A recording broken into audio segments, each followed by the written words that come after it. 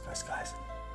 What is really possible with the Final Fantasy Remake? What's possible anymore? Right. Think about it, man. They blew our nips off. I'm feeling crazy. We coming in from dream space. I ain't even getting out of bed for this one. Like, the story of FF7 has changed, whether people like it or not. Did the blanket just change colour? Who knows? It's dream space. And this is what Final Fantasy VII Remake realistically is. It's now this amorphous puddle of possibilities. I mean, am I the only one who saw what happened? Sephiroth's back from the future? Parallel timeline Zack? Maybe not, maybe not. I've done a whole theory video on why it might not, but this is some wild and unprecedented stuff. And think about it. If it is timelines, I mean timelines. I quite like timelines. Obviously they can be done poopy, very easily poopy in many ways, but it can be really cool. And I've done more vids. I'm just going to be plugging all my vids. And I'm just going to dream space now, man. What's the point? What's the point in editing out long theory vids? Because I'm doing one theory vid on one thing, and then the next theory vid I'll do will contradict it, because I don't actually know where any of this is really going. Like, Square have blown my noodle. I thought I knew kind of the borders that Square Enix would or wouldn't cross with this, story-wise. They crossed it.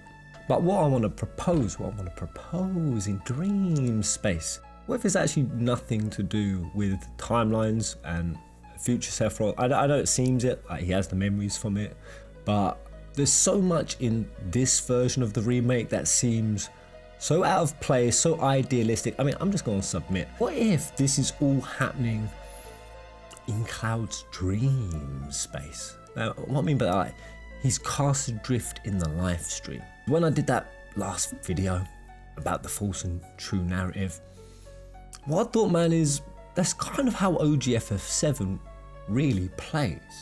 The first part is from Cloud's POV, his unreliable narrator, and then as we go through the discs, like each disc is more clarity in Cloud's brain.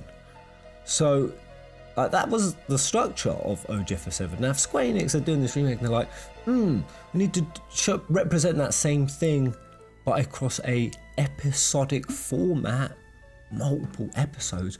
What if each full game installment, however many that would be, part 2, part 3, part 4, I don't know, man. But what if the reason they introduced the plot ghosts, controlling the narrative of the story with destiny, and now Sephiroth has that. So like episode 1 was like the planet controlling the narrative, and obviously Cloud at his most unaware state in the game. Like there's this whole blanket of illusion in part 1 that is this first game's level of deception in the storytelling that we experience in OG. Now what if the next part 2 is slightly more clearer? Destiny is now broken, but obviously what are we going to have to face in part 2? Sephiroth now has the power to control destiny. So part 2 is going to be move away from like the planet in Shinra to Sephiroth crafting the narrative that what lies ahead does not yet exist. Cloud and the gang are going to have to navigate, as Aerith warned, the real threat. We can beat him, like Aerith said it at the bridge. We're going up against Seth straight away. Damn, I need a drink. My mouth is dry in dream space. Let's just take a break for a sec here in dream space. I'm gonna have some dank music playing. We'll listen to that for a bit. All right, Tash. I'm in dream space. We're in dream space. Anything's possible, Tash.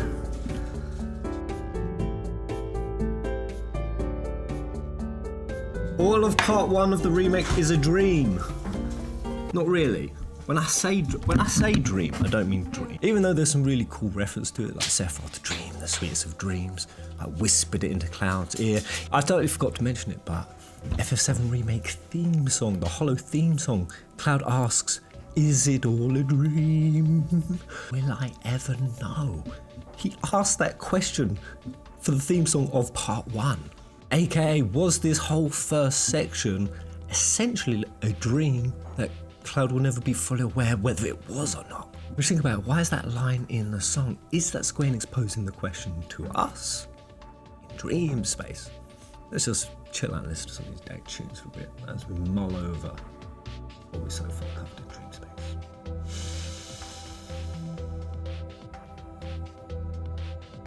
Breathing in. Let our minds expand for what we're going to cover. I don't know if any of this will actually happen, but I think it's cool. I think it's just a cool idea that we sort of ascend levels of clarity. The purple and the yellow flowers, covered in the last vid. Check it out and then come back to dream space. This is kind of a bounce off of that. And man, the reception was good. You guys have been leaving comments. Dream space is collapsing.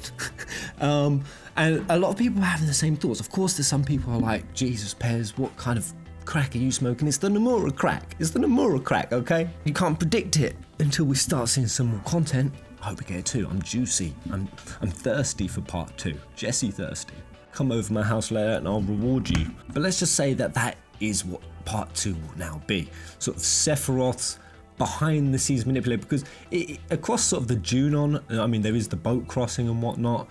We don't like really see Sephiroth that much in OG. So it'd be cool if like Sephiroth is like still away. No, we're still going to like Costa del Sol, going to Barrett's story. Like what's Sephiroth gonna be doing? No, he's chilling up here with the powers to control Destiny. What's he gonna be doing while we're off to Cosmo Canyon and Mount Coral and whatnot? Like I could see Sephiroth like altering things in the story, like weaving different events for whatever he wants to guide it to the actual path he wants it. Maybe kind of like that would be the theme of part 2, like Sephiroth's illusion. He's sort of the puppet master behind the strings. I mean, he has been for part 1, but to like a different degree of like manipulation, because now it's not the planet controlling with Destiny, now it's Sephiroth's design. And part 3 could be like, I don't know, like Jenova's dream weaving of it, or some other great grand sort of scheme. I don't know, something with Minerva,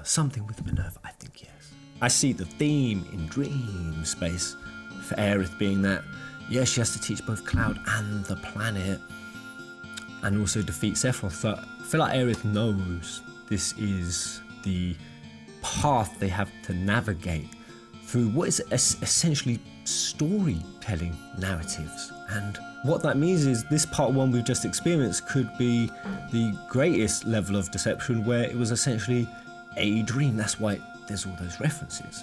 That's why, and I submit these 3 things into evidence, man. Evidence into dream space, here we go. Number 1, Sephiroth at the bridge. It's huge, No one could see Seph, and then Tifa touched Cloud and everyone could see him, and he became tangible. The Ultimania even pointed the significance of that moment out. Ooh, that was the moment that Sephiroth went from being someone only Cloud could see to now all of them. Then I submit Aerith's house, the date scene. Cloud asks, is it a dream? This like space where it feels really real and like they're there. And he asks how it's possible. And Aerith says, maybe you tell me. Cloud dream weaver, he could be. What if Cloud is making those spaces? What if the infinite potential Chadley spoke about is that Cloud can do that? I covered that in the last video. I think when I couple that with all the like kind of idealistic aspects in this version, that seems sort of amped up, like Jessie's so much thirstier for Cloud. Yeah, we're putting that into dream space. The thirst, submitting as evidence.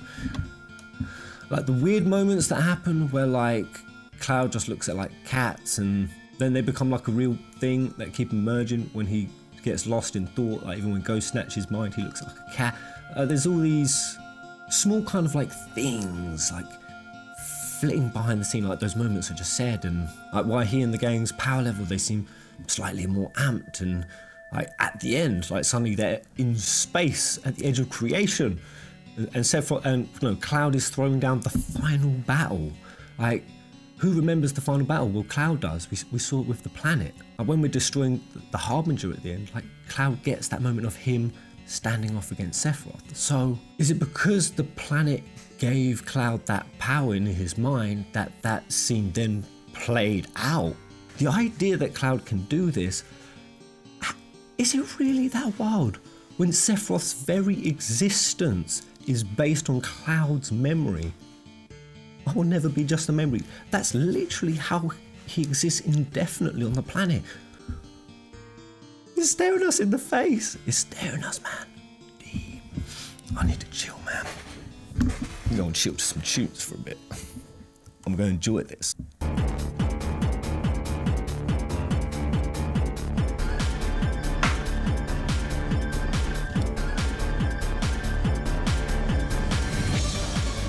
actually hear anything. But I imagine whatever I'm playing right now is a good banger. Alright, let's get back to dreamspace. So this comment, I want to read it from Steve. Thanks, Steve. That name makes me laugh. I'm playing Catherine. It's such a weird game. Steve died. He was a fellow interdimensional sheep person who's I was cheating with his girlfriend. But yeah, they said there's a theory that I keep seeing around where the game is taking place in Cloud's head while he's adrift in the live stream. Me too, man. I've seen some really compelling, like this is just one version what I'm auditing here of what I have seen lots of other people kind of getting the impression of. Like things in part one, they seem like pretty faithful to the original story, but there's just so many moments of deviation that are so striking and bizarre that what if this comment Steve has left? I like it. There's a theory that I keep saying, it works pretty well with your observation. It's not the best storytelling, but makes a lot more sense and is less lazy writing than time travel. Multiple dimensions, ideas out there. Yeah, I mean, I ain't gonna deny it. For me, I don't mind what device is being used. It's just always how it's used it and how you build the characters and the story and what the payoffs are. And you know, for every person, that's gonna feel different, man. Like for some people, even the smallest deviation is enough for them to be like, nah, this is what I wanted. We all gonna be tested, man, on how far and how faithful we are in our minds to the original story. That is what Cloud and the planet are literally doing. Especially the planet, especially what are the ghosts there to do? Trying to keep things as faithful to the original. So that's, in a plot kind of way, that's Square almost kind of telling us that as these layers, and with all this other evidence, like, and ideas out there, this one being that Seph and Aerith are both in the live stream at this point. Sephiroth trying to corrupt the narrative and Cloud's mind while Aerith is functioning as the therapist is surprisingly logical in this scenario. Certainly explains all of their knowledge of the future weird behaviour, could also explain Cloud controlling reality. So something where this first part is actually taking place while Cloud's in that live stream place. When I actually look at it, I think something like that actually kind of fits the theme of FF7 much nicer. What with like the nature of the live stream and Jenova's hallucinogenics, which are pretty wild. I mean, we saw in the Jenova fight, like the crew were teleported to like this whole other real looking tangible place. Like Jenova's hallucinations are they're vivid. They're way more vivid even in part one of the remake than it was even OG. So why could that be? Well, I think Jenova is more potent. What was the telltale sign? The black goo that fell off Jenova. I mean, it may have been there in OG and they just couldn't like actually show it, but that was really from Advent Children. That was the geostigma. Now, if we have a theory that Sephiroth has come back from post-Advent Children, well, Sephiroth and Jenova are inherently linked, mother and son. Then is it that out there to think that Jenova is also empowered by this return of Sephiroth, and that's why the geostigma's there? I know, spitballing ideas. You're spitballing ideas in dream space. And to be honest, oh my god, I'm just thinking about this now. Think about it, the first ghosts that ever harassed Aerith at the start of the game, none of them were purple. Purple being the story narrative corruption. What if that's why the ghost started turning purple? Aerith touched Cloud, and then Cloud went out and touched other people. That sounds weird, but that's kind of what the game showed to us, especially with Rufus seeing the ghost only after we fought Cloud. What if that's how Sephiroth infiltrated Destiny? He did it through Cloud. Because it was then later on, significantly the next day, when Jessie gets pushed down the stairs, that suddenly one of the ghosts are now corrupted. Well, was it Cloud that did the corrupting when Jessie thirsted on Cloud, when she touched him? Oh my god. Jessie's thirst literally corrupted destiny. Oh my god. Jessie Raspberry's libido is potentially what just destroyed the world. Well, not destroyed the world, but allowed Sephiroth to get in. That's pretty wild, man. And what if the way that they did it got Cloud to infiltrate for them was because Sephiroth and Jenova are more powerful, again, piece of evidence before, and in turn so is Cloud. What if all the Jenova clones are slightly more powerful now? Think about it. This guy R6 in OG, he wasn't actually in like a black robed hood yet. He was just a guy sat there ill, but he was like pretty comatose. Now he's like an ill guy in a robe, up and walking around and able to transmit through Sephiroth. Like all the clones like do way more in part 1. They're like much better now at like transporting Sephiroth around, allowing him to appear to be way more manipulative. Is that because all of the negativity that Sephiroth has been carefully laying in the live stream, which is covered in the live stream chapters, he's been doing all that work and now he's harvesting all of that power, which is empowering all the clones, which is also empowering Cloud, which is giving Cloud's Jenova cells a far more potent hallucinogenic effect, which is why these weird dream spaces are happening. Why Sephiroth is encouraging Cloud to have dreams, because through Cloud, Sephiroth was both infiltrating and crafting the first layer of his deception, which worked. It got him to break destiny. But what I don't think he's anticipated is Aerith actually going along with it, and she worked out the plot of these ghosts, the plot of these plot ghosts. She figured them out, and she was preparing the planet to have this happen. That's why there was all that therapizing I spoke about in the last video. That's why she was asking permission and sending these hints about the yellow flowers to tell the planet to drop the false narrative, to prepare it for that to happen. That's why like, the flower dissolved. And I even think there's something really cool that someone mentioned in the video, like what if the yellow flowers follow them? Yellow flowers is not just Aerith guiding the planet through this transition from its own controls to Sephiroth, and obviously that means that the planet is now disempowered. It's fundamentally had its final weapon, its last resort, taken away from it. I think the game even says that this thing's a last resort, the Harbinger. So the planet is going to be really vulnerable. And what if she was also tagging the people? Because think about it, the planet, if you spoke to it, it wouldn't speak like a human conversation, would it? I think it would be more symbolic, symbolic through nature. Of course, that's what the Cetra were. They were very symbolic through nature. That's how they expressed, that's how they crafted their magic. I don't think Aerith would say, oh, help these humans, they're the ones who are gonna be on your side. She wouldn't say that. What if she was tagging people with the yellow flowers? Consciously tagging them. That's why she put on Cloud's lapel. That's why it symbolizes reunion. Then Aerith asked, in really prying detail, remember this scene,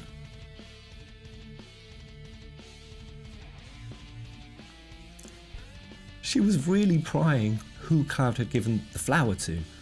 Was that her checking that Tifa had been tagged?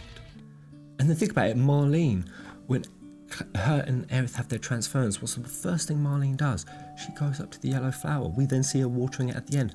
Marlene's been tagged. This is a message from Aerith to the planet to say, these are the ones who are going to be your allies in this next stage. Now, whether the planet will actually respond to that, listen to that, whether Minerva will listen to any of that bullshit, I don't think she will. I want her to be in the story. Genesis' legacy is there. I don't know. There's so much richness that could come in, but all of this in like a really subtle way, because this is the thing, this all sounds pretty like dramatic and crazy, doesn't it? It's like, Pez, I don't want it to be like a dream space, that's lame.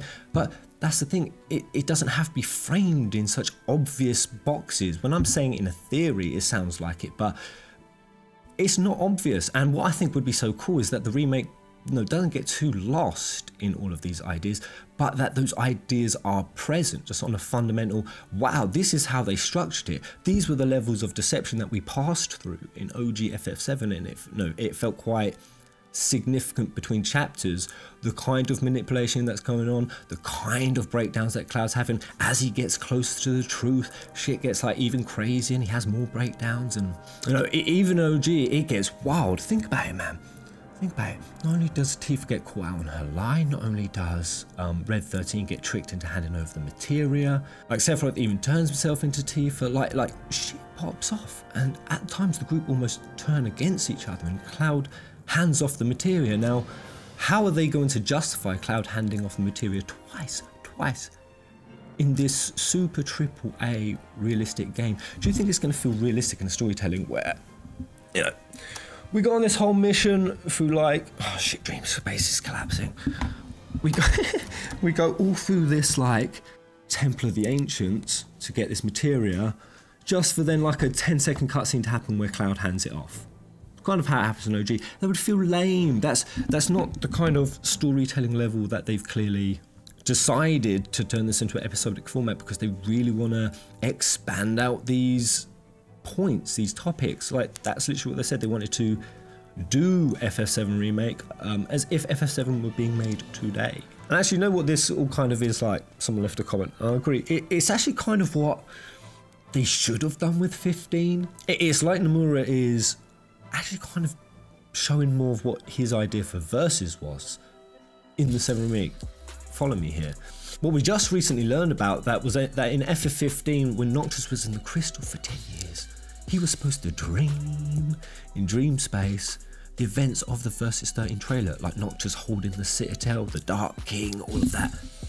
Amazing shot. We were supposed to play that. Apparently that was going to be an idea for 15, so that was essentially what the crystal was going to be. And they even showed a trailer of it. Like, there was a trailer where Regis peered into the crystal and there was like an alternate narrative. In that particular trailer, it was Noctis rejecting the loss of Luna in a really bad way, and in turn tripping out. But that's essentially what we're going to do. We're going to dream these different realities, and that was what was then going to teach Noctis and make him the king that he was. But we didn't see that. We didn't see that in 10 years. Like, he just had a snooze and came out a king, like a really mature king dude. Oh man, they missed a trick with that. But could Nomura now be wanting to recycle that and tie in a way that it works in the context of FF7, and that, again, the levels, there's levels. FF7 story is an onion. You peel it, and the closer you get to the middle, it's like, fuck, my eyes are bleeding. Who's cutting the onions? The onions. Who's cutting them? Fuck. Like, I'm pretty sure. I don't know the origins of who's cutting the onions. I don't know, think about it, it's probably like some peasants in like the 1200s. It's probably always been a thing. Everyone's eyes are always running from onions, but I don't know. Did FF7 start it? Probably. Who's cutting the onions? Like, what if Nomura has even seen that that's a big Western meme and he's like, we got to make this game like an onion. Anything is possible. So what if the white materia fundamentally gets played in this as what, you know, because Aerith uses the white hand, the magic hand transference, and, you know, she does it at the portal or at the Destiny's Crossroads. What if she was using the white materia to essentially ascend herself to the next level of essentially reality?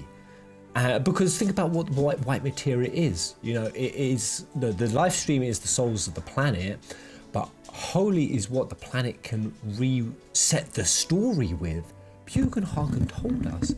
He said essentially when Holy is used and it goes green with someone's prayer, it essentially allows the planet to start again with whatever it deems good for the planet. And so there's the whole debate on whether it was humans or not, and Bugenhagen said he wasn't sure which he would choose. Well, what if, you know, Advent Children, all of that, you know, is canonical, and, you know, Kadaj, Loz and Yuzubi and the Remnants kind of makes it seem it is. What if, yeah, Jenova and Sephiroth, they harvest all their hatred juices, they infiltrate Cloud at that past moment, and that the way the planet counters that is to essentially send Aerith into the story, because the white materia can access the pool of memory. Remember, every memory in the planet is recorded.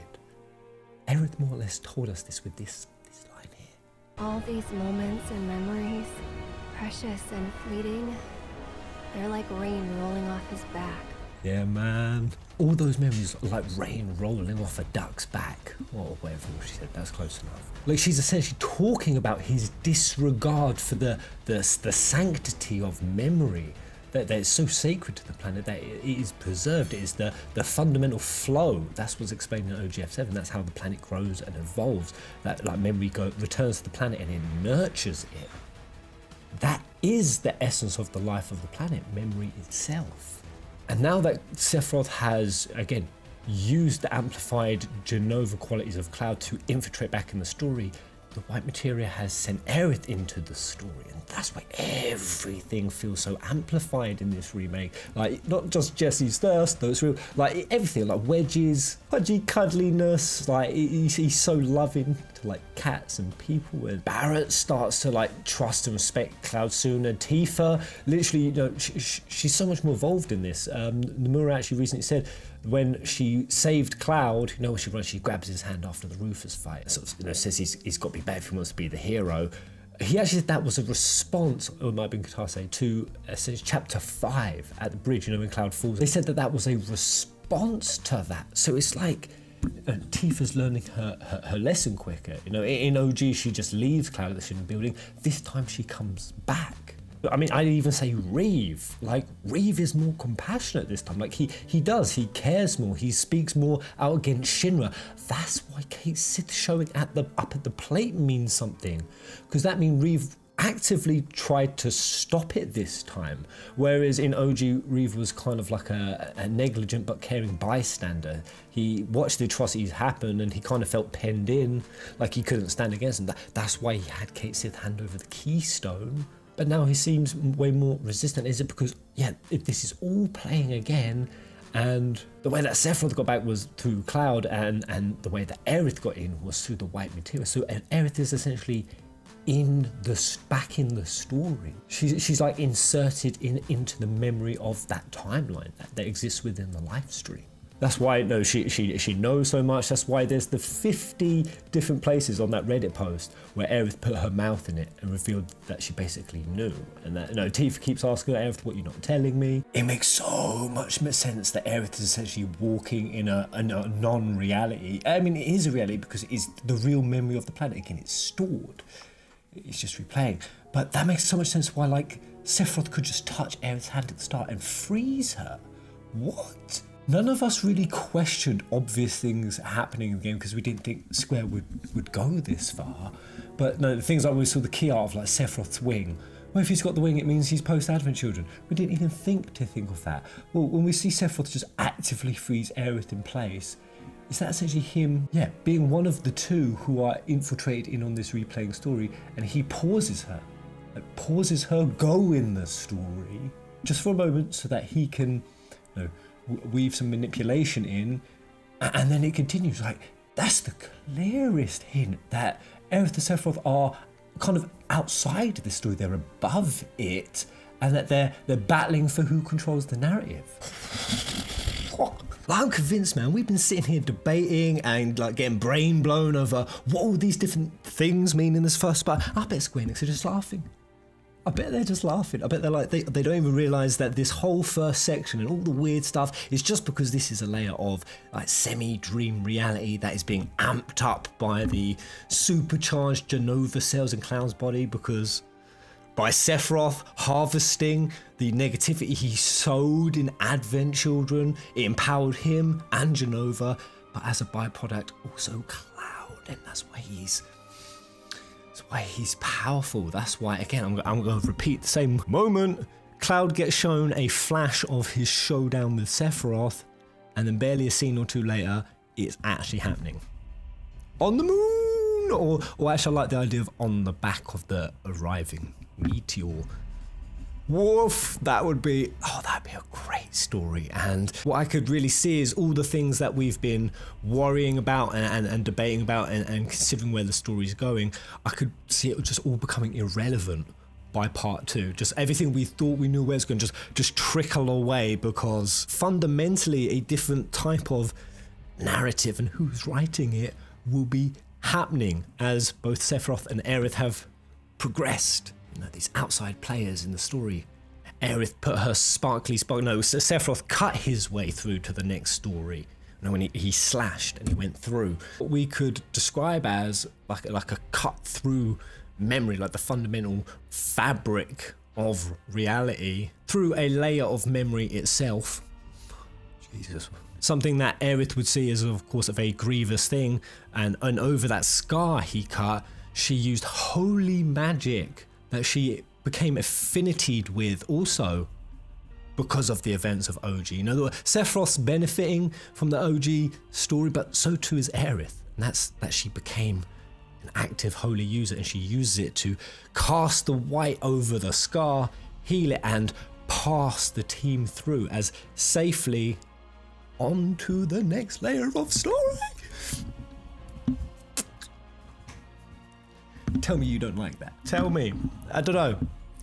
Maybe some people won't, but so elegant.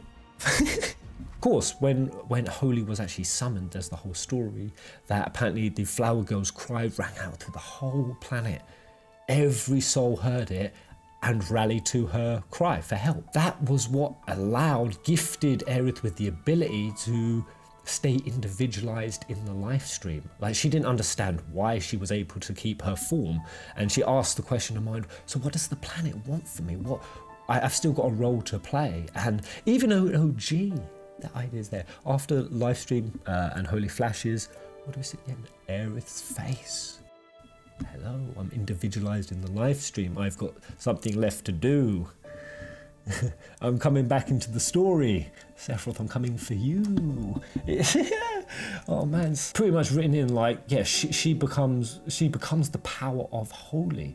I think instead of like a timeline story going on, a fundamental memory one associated with the white materia is what is allowing Aerith to ascend the levels of deception, why she can actually use the power of Holy right here, right now, why it's all happened before. So I can only think that when Aerith's death scene comes, like Sephiroth's going to do something. Like, what if he stops her preying upon Holy? What if he just stops her? And so that means that in this version, the power of Holy doesn't get activated, which, if this crazy dream space theory holds any water, means that Aerith, should Sephiroth come back into the story again, she would lose her access to it and Sephiroth would win. Which puts a huge finality of importance that in this event of the timeline, that they succeed. And let's say like Holy can't come to stop me here in this version, it's just a live stream. Well, who would have to be there instead? What about like Cloud? Cloud freaking Dreamweaver.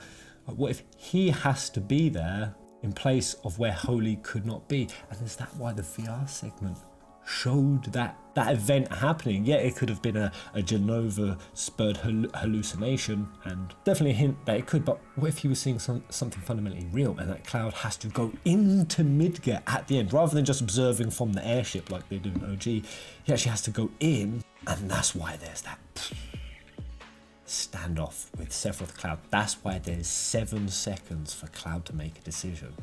What will he do with it? I hope any of what I'm saying is making any kind of sense. I think it's cool. I think it's got a lot of really cool possibilities. Cloud's personal navigation from sort of the dream state that he even starts OG in, to the full weight of clarity. And the thing is, it's not just an upward slope to clarity in the game. It's a bloody... This is what the whole FF7 is, and they could just make that roller coaster ride so much rockier, and the drops can be so much steeper. The adrenaline can be so much higher, and yeah, just the consequences can be so much more real. But there we go, guys. What do you think? I've got so much more I could waffle about, but I'm already running on time. Let me know if you like dream space. This is such an easy, so easy. Just a spitball ideas down here. Only the most faithful to trippy plot in the Nomura crack will really enjoy this video. But let me know, guys, what do you think about all that? Until the next, whatever this is.